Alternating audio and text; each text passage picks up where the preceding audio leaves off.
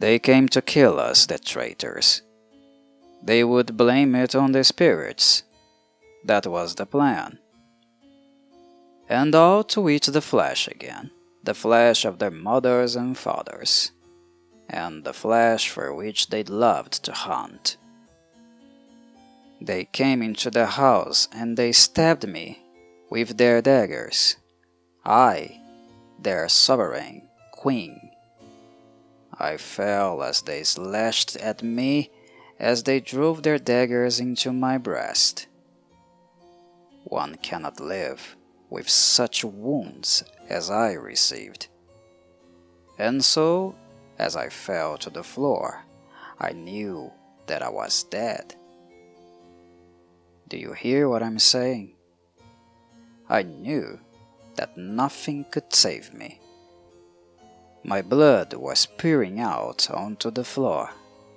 But even as I saw it pooling before me, I realized I was not in my wounded body, that I had already left it, that death had taken me and was drawing me upward sharply as if through a great tunnel to where I would suffer no more. I wasn't frightened. I felt nothing. I looked down and saw myself lying pale and covered with blood in that little house, yet I did not care. I was free of it. But suddenly something took hold of me, took hold of my invisible being. The tunnel was gone. I was caught in a great mesh like a fisherman's net. With all my strength I pushed against it, and it gave with my strength, but it did not break, and it gripped me and held me fast, and I could not rise through it.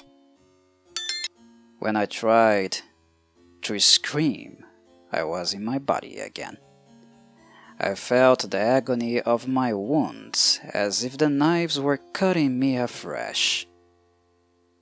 But this net, this great net, it still had a hold of me, and instead of being the endless thing it had been before, it was now contracted into a tighter weave, like the weave of a great silk veil.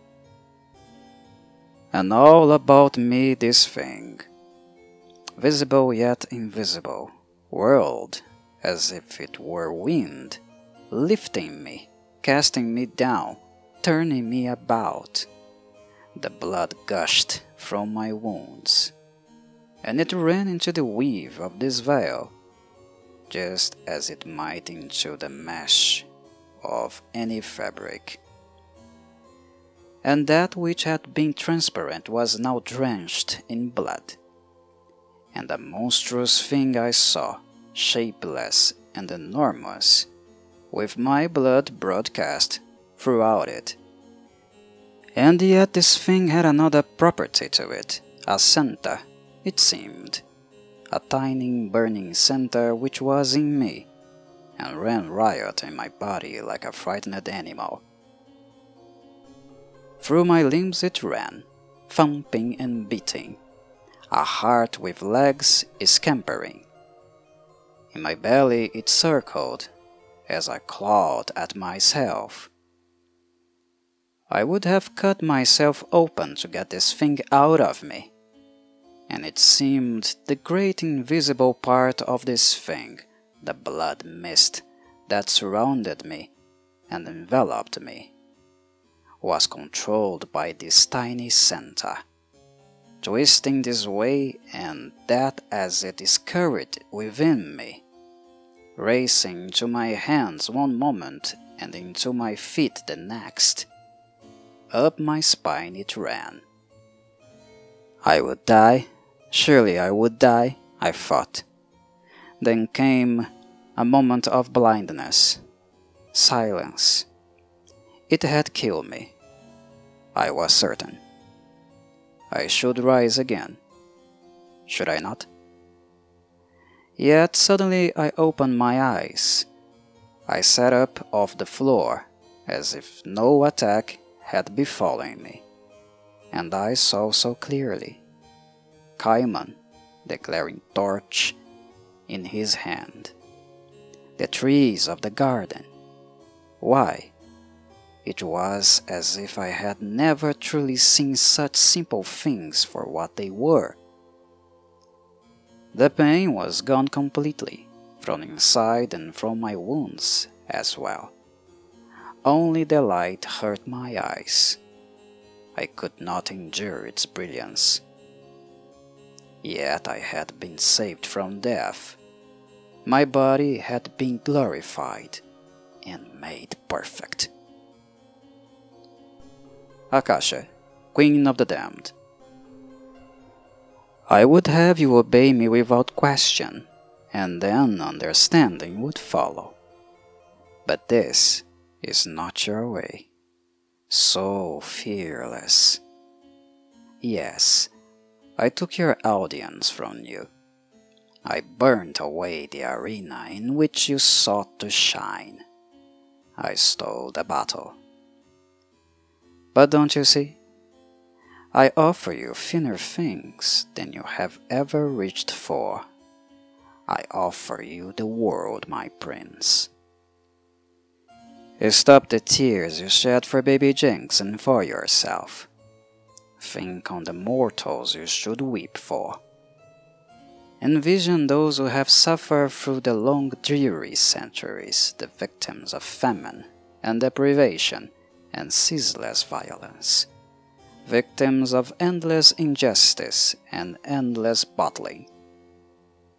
How then can you weep for a race of monsters, who, without guidance or purpose, play the devil's gambit on every mortal they chanced to meet? I want you to understand. You are my instrument, and so the others shall be if they are wise. Don't you see? There has been a design to all of it, your coming, my waking. For now the hopes of the millennia can be realized at last. Look on the little town below, and on the ruined castle. This could be Bethlehem, my prince, my savior, and together we shall realize all the world's most enduring dreams. Akasha, Queen of the Damned. Hello, my dears. I am the Raven who speaks to you. In this podcast I will make some observations about the Great Mother, the mother of all those condemned to the red nectar that leads to the life they no longer have. The Egyptian lady who bears the source of evil that plunges the damned into deep night. I will digress about the ancient Akasha and some feelings I had with the way Annie Rice ended up portraying her, and which, in my view, was something too brief. It could have been something longer, and not ended as abruptly as we see happening in the third book. Akasha in her brief appearance in the Chronicles is somewhat ironic, since we are talking about the oldest existing creature in the universe created by Annie Rice, but to see this is to see at the same time how powerful and remarkable her appearance was. Even brief, it left quite deep marks. It is known that Annie Rice had a refined aesthetic in her writing. She writes with a very sensitive eye, with a clear sensory appreciation for what blossoms in her imagination. We are able to touch, taste, and even experience phantom odors thanks to the descriptive way that Annie Rice chooses to portray her visions. She architects a crochet of words and intense feelings, full of poignant adjectives, rarely superficial. The typical pride of Lestat, or the constant melancholy of Louis. The intensity with which the reader manages to get in touch with these feelings. This is nothing more than the vital force of the creativity that emanates from the writer in the words that she chooses to germinate throughout her life, along the hundreds of pages written in red, which is her refuge, and also her garden. This feature has always been a constant in my experience reading the Vampire Chronicles, as a work that sheds constant light on the thoughts of a character, addresses momentary feelings revealed in an intimate and crystalline way. The Vampire Chronicles are a type of reading that burns in the epidermis, that gives that heartache and leaves knots in the throat. It's a kind of reading that's impossible to do and expect us to come out of it without harm. And if it were to come out without harm, in my humble opinion, it wouldn't be worth it, as it is a fundamental part of Anne Rice's writing, the involvement that she promotes with the existential sufferings of the vampires that she values so much. And well, this is her intense driving of sensitivity, epithelial, like a sigh in the ear or fangs slowly running down the neck. Strong, sensitive, always. Until something happened to me, or rather, someone happened, which put me in a form of relationship and experimentation that at the same time left me intrigued, led me to the desire to discover, to unearth its mysteries, and to know what was hidden behind her imposing figure. I speak of Akasha, of course. I am not implying that by introducing Akasha, when finally her manifestation takes place in the book, that our sense of intensity with it has diminished. No, quite the contrary. It would be a total nonsense to say that, with the right and disproportionate attack that Akasha performs right when she is awakened from her secular latency. What I want to say is that the form, the feeling she provokes in us is something quite different from what we had been feeling until then, having the book's interview with the vampire and the vampire Lestat as our retrospective. Akasha is as intense or even more intense than Louis' worst days of depression or Lestat's hysterical and pride-fueled attacks. However, I point out what there is to give and sell in the two passionate vampires, and there is something very scarce in the great mother of the children of darkness: transparency. Everything, absolutely everything in Akasha has intensity, and an intensity not with the same proportion that exists in the others.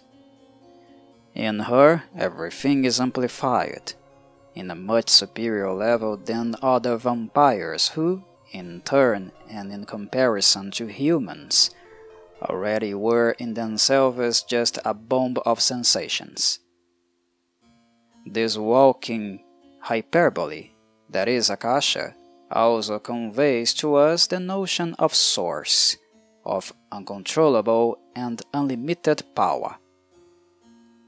It put us in touch with something of the genesis, the origin of the gift of darkness and the curse it represents. Right away, she already distances herself from any and all comparisons with the characters known until then, even the most erudite, refined, and powerful, like Marius. And Rice makes it clear that Akasha's being is at a level never seen before in the Vampire Chronicles, and the author not only demonstrates this, but as is typical of her, she creates a sensory narrative experience with Akasha as she slowly introduces the vampire queen to us, always maintaining her aura of mystery.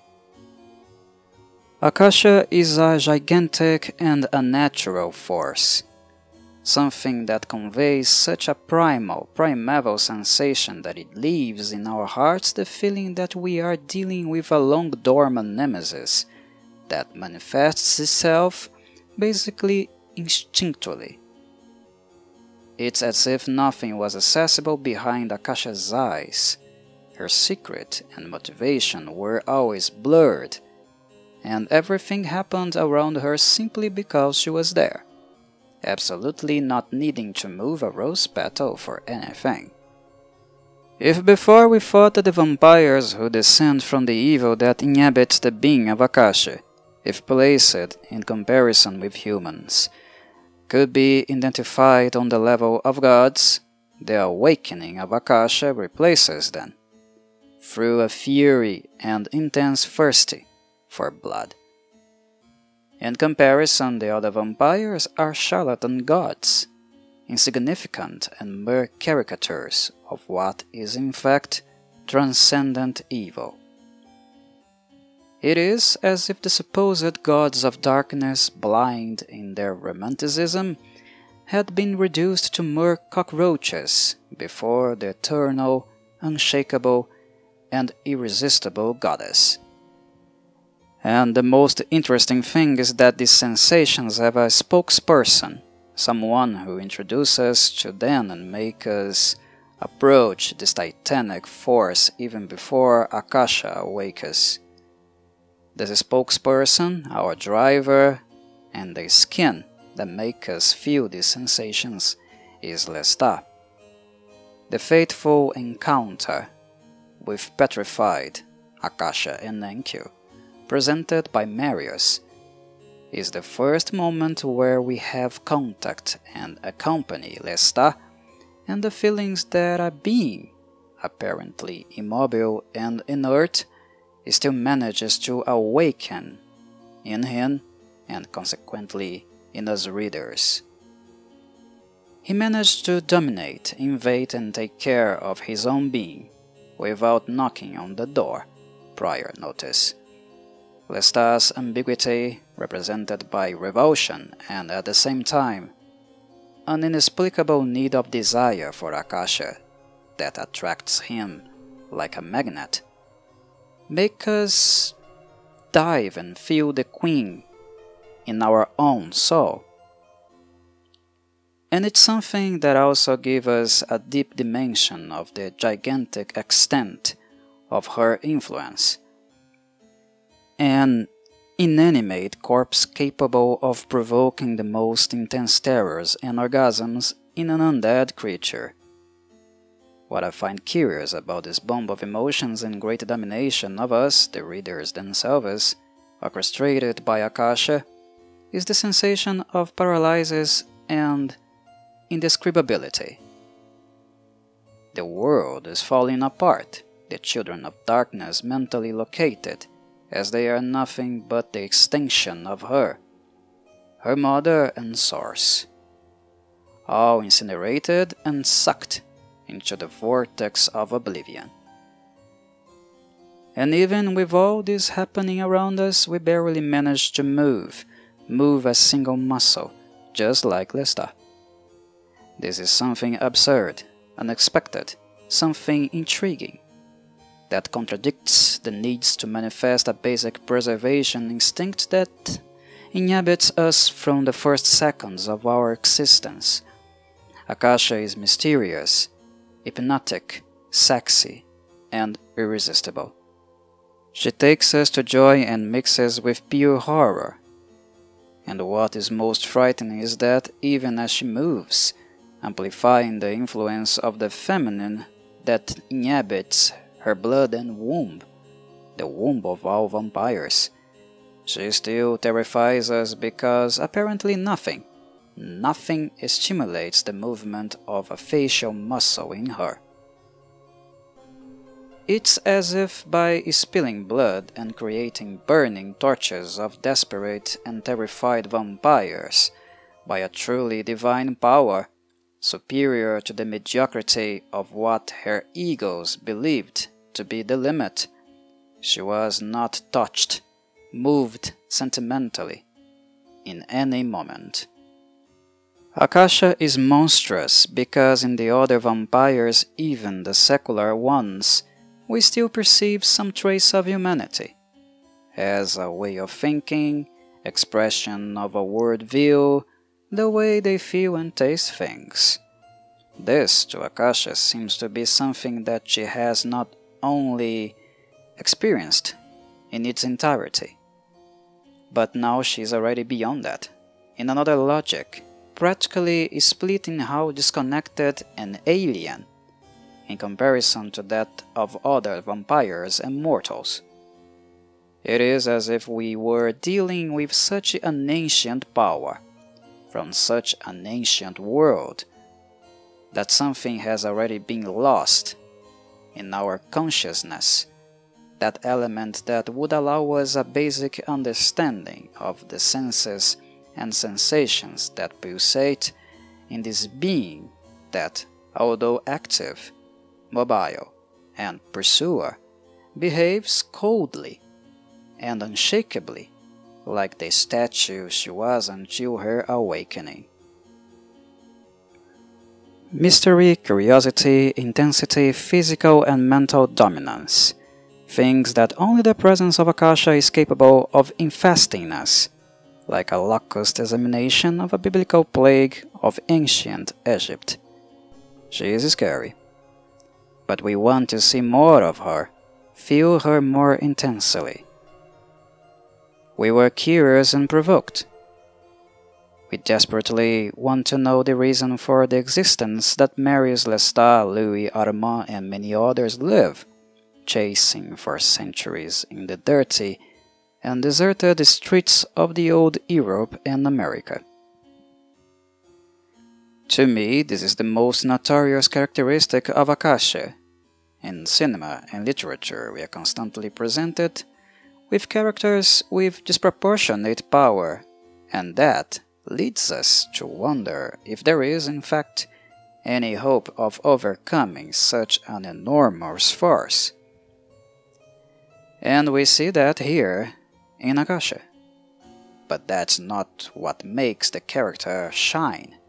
It is the fact that even though she possesses such strength, we are attracted to her, and by her due, to all the answers that we seek to acquire with her to fill in the gaps, the uncertainties, to obtain an argument, a justification to illusory create an order for chaos and a meaningless existence. Akasha sucks us into the quality that emanates from being her, of promise of something more. When we reunite with something that we supposedly lost, we forget that we want to relive, feel intensely again, and that we can't necessarily do more. Original things, the essence of the first time when we met them, like for example the pleasurable and painful sensation of falling in love for the first time, or even having enough enlightenment, if such things really have any a priori sense. It's murky, it's enigmatic, but at the same time attractive. Vampires belong to her as an extension of her being, and she is chaos. But at the same time she is almost impossible to resist, which in narrative terms is something very, very curious to watch and to accompany. Akasha is a femme fatale, in a sense, but the way of possessing and dominating, even with a strong sexual accent, is something even deeper than that. Even because to reduce her to that would be impoverish the queen a lot. To me, even the ambivalence that accompanies Akasha, which I have already mentioned, is one of the points that most help to build the mesmerism, the hypnotic sensation that she causes, that moves the search to understand her origin, and her desire. And this ambivalence manifests itself in extremes inside and outside Akasha, as if by contagion. Extremes that inhabit this millennial being, describably the most beautiful of all vampires that ever existed, and who, at the same time, contains evil and cruelty unprecedented, capable of ridiculing the most scavenger of vampires. If Akasha were an angel, she would be the image of Lucifer himself, the most beautiful angel, theoretically with the greatest cognitive appeal, who, fascinated by his own beauty and lost in arrogance, created for himself a concept of his own paradise, different from that which God idealized, where everything would revolve around him and embraced it by his wings. Akasha mirrors this demonic beauty much the same way, even when she is inactive, her marble skin bathed in moonlight, all supported by a serene face and hypnotic beauty, which seems not to realize the real evil that lives in itself, and the way in which the same evil expands and infects everything it touches. And in moments like that, when metaphorically the vampirism of the Chronicles approaches the concept of disease, I don't make this kind of reduction, but are elements that give us the possibility to digress about it. The absence of compassion is notorious, and as I said, even when she leaves her petrified state, Akasha seems to carry something that makes us feel like an empty shell, inhabited by secrets and primal essences, but totally enveloped by selfishness and gigantic nihilism. In this sense, many of the oppressive attitudes motivated by something of an obsessive nature somehow appear, even briefly in Akasha, a need to return to something that was sacrificed in her, that she lost the moment she left her humanity behind. Curious, isn't it? For it is something that, in a roundabout way, ended up becoming the cross of all her vampiric descendants. Akasha's brutality seems to contain, in a way that is unclear to her, something that speaks of an orphaned feeling, of a lost object or part.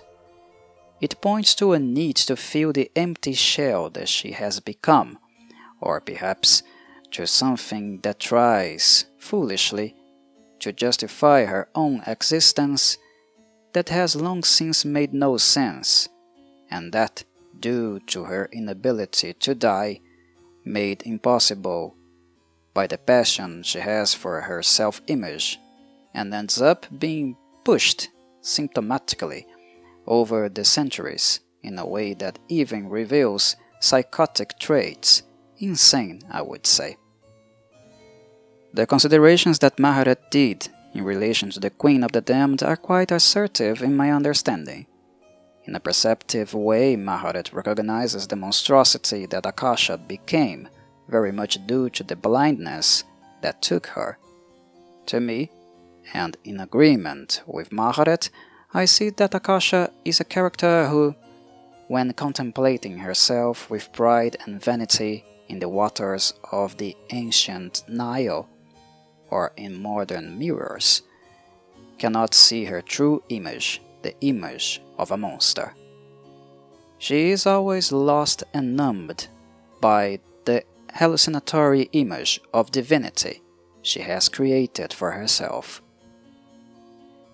And it is quite tragic to see this, because if we rescue the story of Akasha and her husband Enki, we see in her a visionary in the times when she was still human, a woman who had strong and determined moral values in her identity that pointed to the beneficial transformation of people, the construction of a model of society with much more dignity.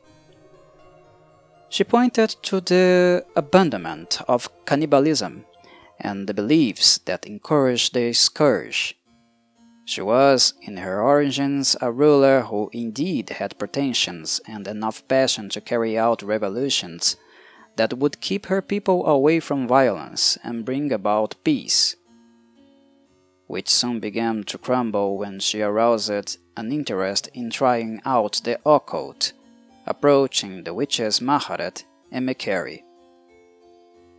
I do not intend in this topic to reveal the conflicting relationship between Akasha and the twins, but the relationship between occultism, frustration, repression, and revenge was characterized in a chain of events that led to the appearance of Amel, a powerful spirit and source of evil that would be perpetuated through Akasha and would condemn anyone who came into contact with her blood. I think I have already touched on all the points I wanted, since this podcast is not intended to create a summary, but in fact, the answer that lies at her origin is a tragic one, from someone noble who was corrupted, scourged by her equals, prevented from having eternal rest, condemned to remain and condemned many others. The one who, in the Genesis, nurtured deep humanity and had a visionary soul, ends up being corrupted by a chain of events of revenge, betrayal, and use of forces not compatible with the world she wanted to create. The condemnation to darkness, the prolonging of existence, and the slow perishing of any and all meaning led the Queen of the Damned to a mental state completely distant from that of her origin, led her to idealize a purification of the world, completely distorted concept, as a way of response to her symptom. It led her to idealize a second Eden on earth, a female Eden, where she would exist as the center and where everyone would be her own mirror.